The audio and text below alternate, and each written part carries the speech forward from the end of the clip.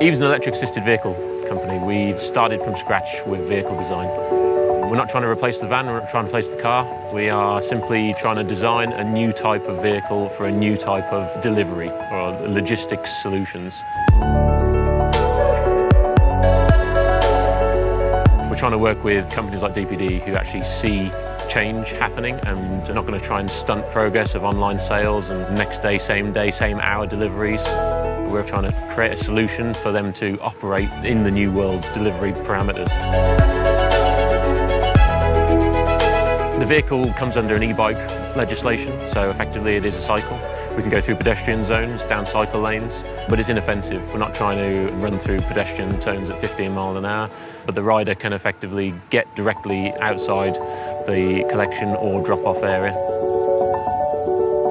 So the average speed in London is actually 7.2 mile an hour, I think it is. This year it's actually down in the 5 mile an hour range, so you don't really have to speed in the city centre. Our vehicles will do 15.5 miles an hour legally, but really if you're averaging between 8 and 10 miles an hour, you're going to be sort of twice as efficient as a van.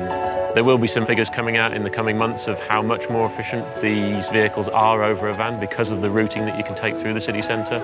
There's a completely different set of rules that you can travel under, and that in itself is going to create efficiencies that aren't measurable at the moment. There are eCargo companies out there that are already proving this, but I think when a big company like DPD comes out with some figures in the next couple of months, I think it'll be a bit of a game changer in terms of a business model for logistics. We're talking with so many different people at the moment for completely different models, but the vehicle is a modular platform that we can pretty much adapt to any type of business plan that they see fit.